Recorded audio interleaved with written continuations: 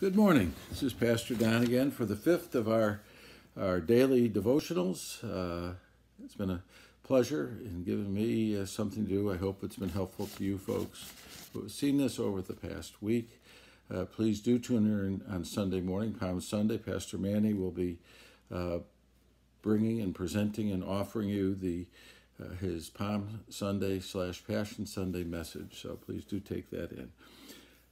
We conclude today with talking about hold on to hope, words which I think we need to hear, which we hear in the lesson from 1 Peter again, where Peter writes, "Give all your worries and cares to God, for he cares about you. Stay alert, be strong in faith.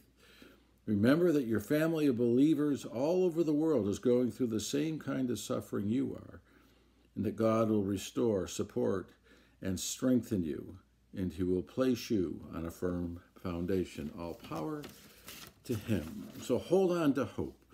These words are written thousands of years ago. And these words of hope and of Christ's presence and the fact that God will never desert us, never abandon us, has been with us all that time. And the power of God has gotten us through all those years to this year.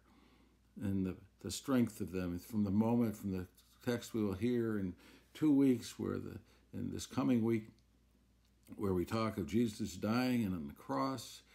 It all appeared hopeless then, too. But what happens 3 days later? But Christ rises from the dead.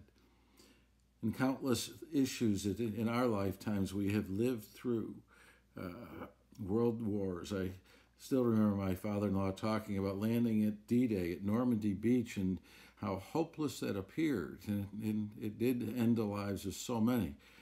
But it did not end the life of my father-in-law, who constantly wondered from that day forward why he was the one that was chosen, and took that challenge, in a sense, and dedicated his life to giving his life and sharing his life with others through special education and dealing and helping people with special needs and helping any young person who needed an education to get it.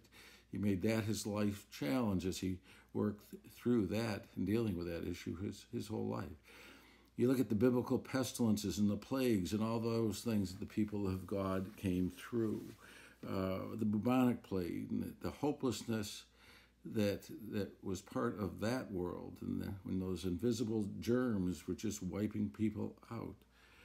We have lived through so much. We have been promised by God that he will not desert us, and God has not deserted us. We give thanks for that. We pray that the power of God sustain, uphold, and be with us in the challenging times before us. And this day would continue, and there's really no reason to think it wouldn't. We pray that God would be with our healthcare workers as we are sensitized to them more and more of how they put their lives on the line for us. We pray that you be with those give hope to those who have been affected by being laid off and by not having work. We pray, O Lord, that you be their comfort and strength. And so as we look at our own lives and how protected we are and how blessed we are to have places to retreat to, may we constantly keep in our hearts and our prayers that hope be showered upon those who are in much more challenging situations.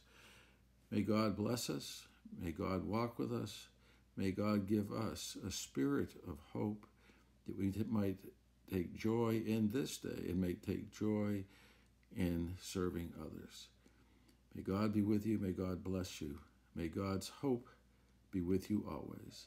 And also, if this gets to you before 2 o'clock, you'll be able to pick up palms at the church.